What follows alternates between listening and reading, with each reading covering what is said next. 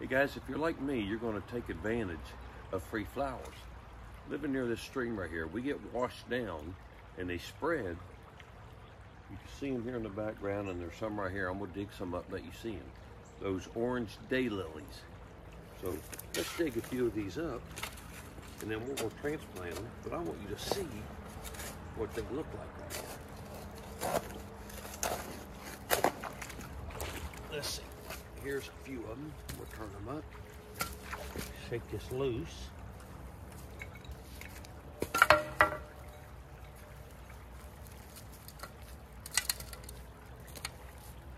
I don't want to remove all the dirt, but here they are. And you can see they have a very extensive root system. They're easy to transplant and they spread well. Free flowers, guys.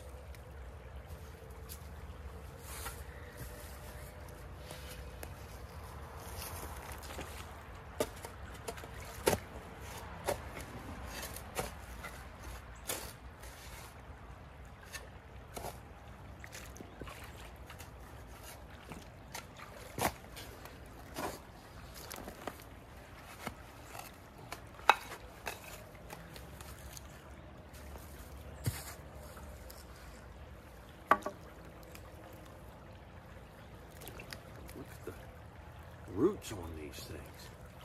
And you can see the tiny little bulbs on the bottom.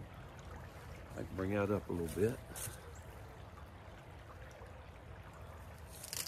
So we're going to leave some dirt clinging to that. It'll help us to get them started, reestablished. All right, here's much more.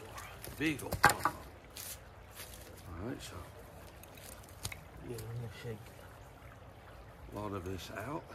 Leave some of these roots there.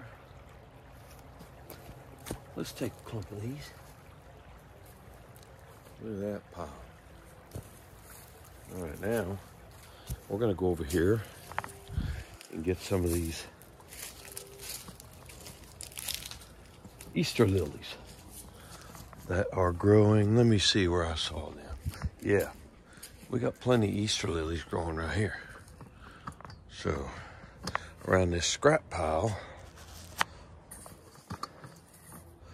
we got some growing right here. All right, so let's dig up some of these, what I think are the Easter lilies. I believe that's what these are. Okay. I want to make sure I get underneath them and you're not cutting them off. Okay. Here you can see they don't have quite the root system that the others do, but they do still have a little bulb down there. So we're going to take some of these. Here's a single one right here.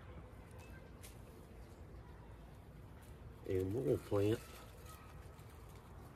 a bunch of these in a planter so that we can enjoy them inside, and then we'll later put them back in the ground at a different time. Let's get several of these. Throw that back up. There we go. Now let's go take these, put them in a pot. Got my flowers here, 2 types of lilies. I put some pretty good topsoil down in here. Now I'm going to go to my compost pile over here and add some of that once I get these in here. Put them in there, and again, this looks like a lot, but they're just going to be in there for a short time. We'll make sure we get plenty of soil around them. These as well. Push them down in there. Oh, that is cold.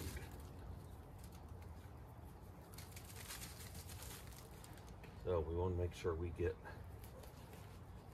plenty of coverage for these, so they're not left with a dry root. I'm gonna dust up some of this soil. Now, if you cover that up a little bit, with it being this early, they still will come through there. They'll come up through that soil. Had some over there come up through a box that I had some walnuts. I had a cardboard box, had walnuts in it from the fall, and they've come up through it. Now I'm gonna get some of this.